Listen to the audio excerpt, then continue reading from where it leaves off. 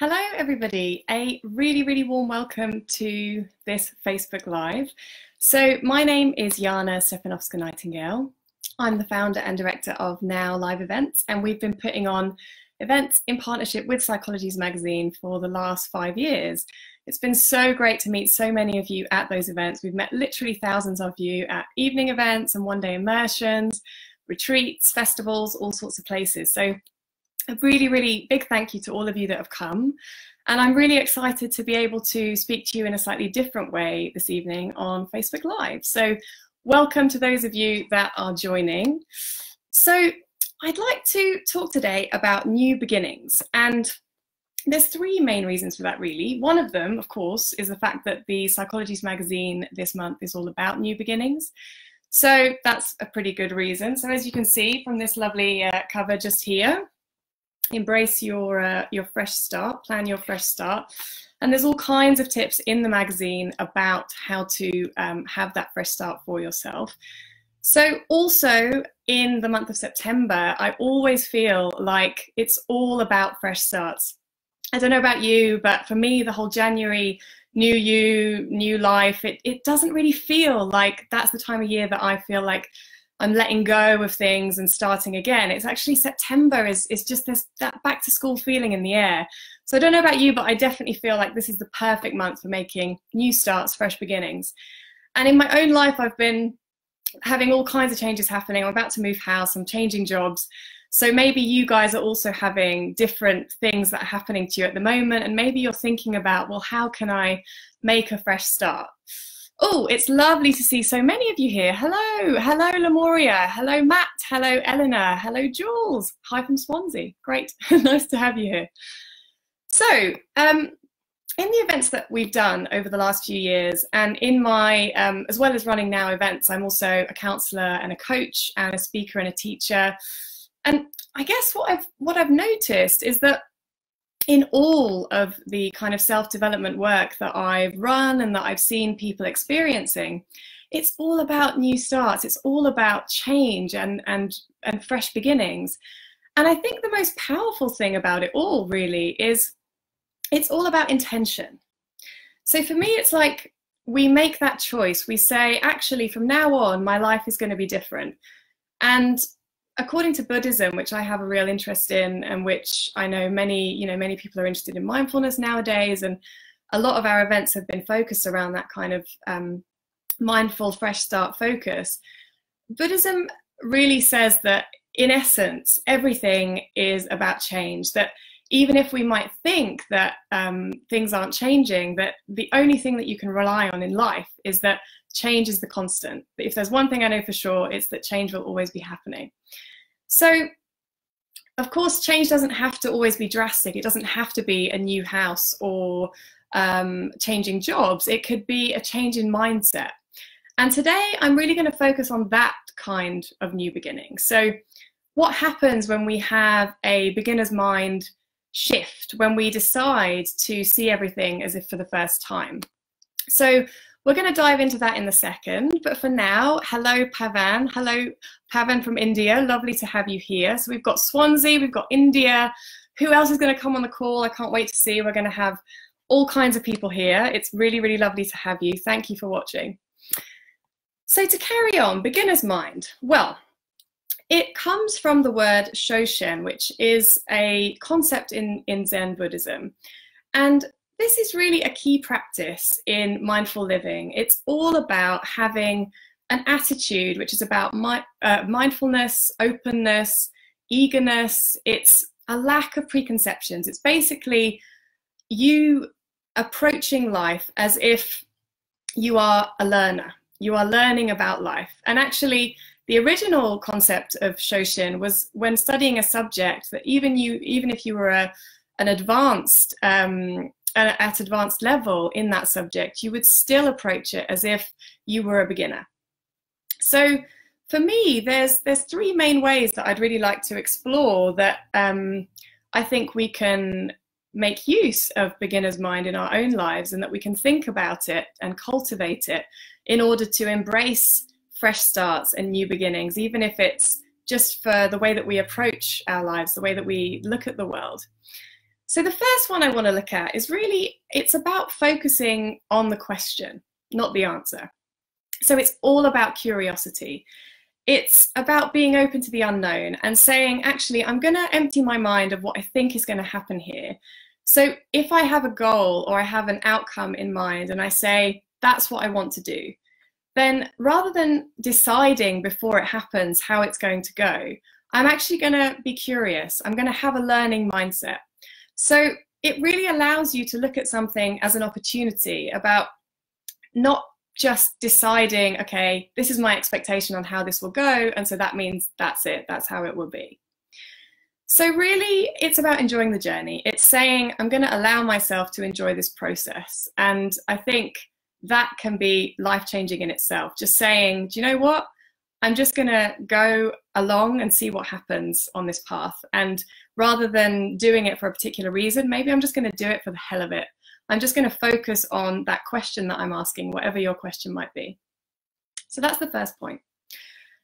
Second, I think a key point in beginner's mind is about celebrating making mistakes. It's about knowing that along this journey that we're going to take towards whatever it might be with your new beginning, you're going to fall down. You're going to fall down. You're going to make a mistake, but you know what? You're also going to get up again. And it's about celebrating those failures and also, of course, celebrating the successes, which are integral when you're on any journey, when you're going on any path. So a great example of this is my 11-month-old son, who is just learning to walk. And every single day I'm watching him absolutely embracing this mindset of, I'm going to fall down, but I'm going to get up again. So the number of times that he falls down and has this look on his face of complete shock, like, what? Who made that happen? And he cries, and then he looks at me as if to say, oh my God, I'm never going to do that again. And I give him a cuddle, and, you know, he kind of looks at me, and I can see this look of determination in his eyes, and there he is again. He gets up and he just does it all over again. And I'm learning so much from him and wondering, so at what point in our lives do we maybe forget that that is something that's open to us, something that is open to anybody? Also, it makes me think, this whole thing about celebrating our mistakes, it makes me think of Michael Jordan. My brother is a huge basketball fan, and so growing up I heard so much about Michael Jordan, and I know that from my brother that he missed thousands and thousands of shots in his career. You know, he lost hundreds of games, and he's failed over and over again, but actually he says, you know, I failed and that is why I succeed. So to me, that's an incredibly inspiring thing, that we know, we expect that failure is going to happen, and we embrace it. So those are the first two that I want to look at with beginner's mind. And the third one, which I think is ultimately the most important in a way, and also kind of the crux, is about presence. So it's about having this awareness that we're going to face life and experience life one moment at a time. And most of us, you know, we live on autopilot, and that's okay. That's how our minds are, that we are either thinking about something that's happened in the past, we are reflecting on what might be happening in the future, thinking about things that might be coming up for us.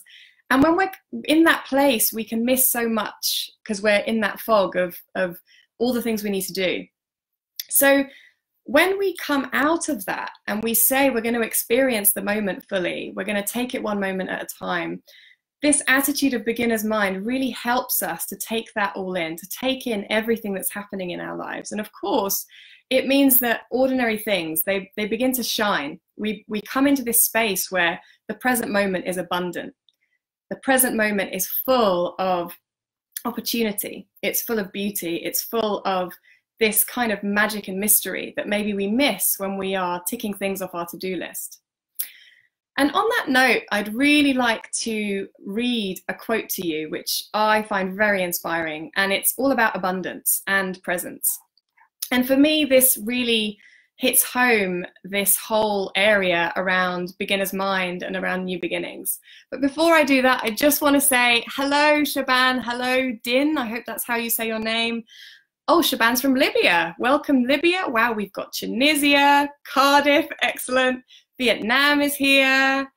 Fantastic. We've got Libby, Suzanne. Again, Pavan is speaking about the Buddha. Thank you so much for your comments. Thank you, everybody. Really lovely to see you all here. So to come back to this quote. So this quote is by somebody called Jeff Foster. Check him out. He's a really wonderful speaker, and I really love what he says. And just bear with me here. I'm not going to say too much. I'm going to let the quote speak for itself, but it's really about this space, as I say, of abundance and new beginnings. So, abundance is not the money you have in your bank account, the trophies on your shelf, the letters after your name, the list of goals reached, and the number of people you know, your perfect body, your adoring fans. It's your connection to each breath, how sensitive you are to every flicker of sensation and emotion in your body. It's the delight with which you savor every unique moment, the joy with which you greet each new day. It's knowing yourself as presence, the power that creates and moves worlds. It's your open heart, how deeply moved you are by love every day, your willingness to embrace, to hold what needs to be held. It's the freshness of each morning, unencumbered by memory or false hope. It's that feeling of the afternoon breeze on your cheeks, the sun warming your face, meeting others in the field of honesty and vulnerability, connecting beyond the story and sharing what's alive. It's your rootedness in the present moment, knowing that you're always home, no matter what happens, no matter what's gained or what is lost. It's touching life at the point of creation, never looking back, feeling the belly rise and fall and thanking each breath. It's falling to your knees in awe, laughing at the stories they tell, sinking more deeply into rest. It's simplicity, it's kindness, it's you before every sunrise, fresh, open, ready, and awake. So I know that's a slightly longer quote than maybe you were expecting, but I wanted to read it in its fullness because I really love what he's saying there. And to me, this beginner's mind concept really comes into this space where the present is just full of so much that we can enjoy and embrace. So moving on to the end here of what I'm going to be talking about, I just want to put on your radar that we're going to be leading a one-day immersion with Susie Walker, the editor-in-chief of Psychologies magazine. And we're going to be doing that on the 30th of September. It's a Sunday, and it will be at 42 Acres in Shoreditch, which is an absolutely wonderful venue. If you've not checked it out, I really say to you, check out what they do. It's absolutely wonderful. So we're going to be looking at, of course, fresh starts, beginner's mind.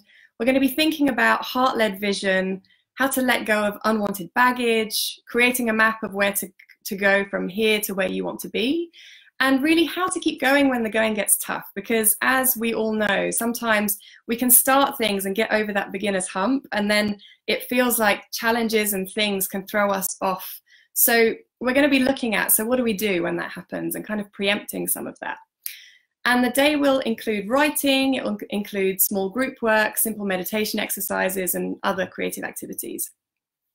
So if you want to check out more, it's on www.nowliveevents.org/immersions, and you'll see all of the information there. And I hope that even, of course, if you can't join us, if you are in these wonderful places all over the world, that you've got something useful from today. That even if you can't come and see us, that today's focus on beginner's mind might have given you some ideas. And I want to kind of end there by saying that it would be really great to create a little call to action around trying beginner's mind for yourself. So today, this evening, maybe see if you can meet someone as if for the first time. I once tried this experiment with my parents, which was kind of hilarious. I said, okay, I'm going to meet them as if I've never met them before. And you know, it was completely revolutionary. I was like, oh, who are these human beings? I'm going to get to know them and see who they are. And it completely changed the dynamic and the energy of our interaction. So whether it's meeting someone as if for the first time, or allowing yourself to make a mistake, maybe allowing yourself to, you know, try something new. And if you fall down, and that's okay. Or perhaps you want to focus on the question rather than the answer and just see where something takes you. You know, maybe this weekend you want to just say, actually, I want to do this for the hell of it, and just see what happens. So to finish, I want to just let you know that Psychologies Life Leap Club is an online coaching club, and there are videos like this, like what I've just done here, where all the subscribers are able to be supported and inspired by top coaches, experts, and psychologists. And that's really there to help you create the life that you want. So to find out more, do sign up to Psychologies, and the newsletter is at psychologies.co.uk. So I just want to also ask, before I finish, if anyone has any questions. We don't have loads of time, but I could definitely take a question. If there's anybody that's interested, hello to these other people that have come, to Salma, to Alina. Hello, hello, hello, everybody, hello. So Pavan says, when I want to feel fresh and moving forward, then I think about my role model struggle. I make spirit. I love that. So I believe what you're saying there, Pavan, is that when you have moments of challenge and obstacles, that you focus on role models or people that you admire or that you find inspiring who have done things and got through them, that maybe that kind of pushes you through. I think that's such a fantastic suggestion, and definitely it's a wonderful model to read, you know, the autobiographies of people that you find inspiring and people that have done things that maybe are in the vein that you want to, because it can show you a kind of framework, almost a map for how you could also do that thing and how to keep going when the going gets tough. Oh, we've also got a lovely comment from Pavan there. Your topic is so good, really useful for global. I imagine that means for either for lots of different things or for people around the world. Either way, thank you, Pavan. I appreciate that very much. And hello also to Heba from Egypt. Wow, what a wonderful international crowd we've got this evening. So I'm going to wrap up there. Thank you so much to those of you that have come to join me. It's been a really lovely experience, and I hope that I'll be able to speak to you again at some point soon.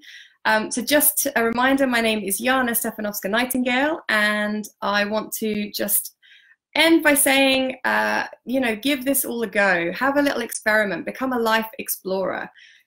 Go out and try something new and have a go at Beginner's Mind this weekend and just see what happens. Enjoy, everybody. Thank you so much. Take care. Thank you. Bye.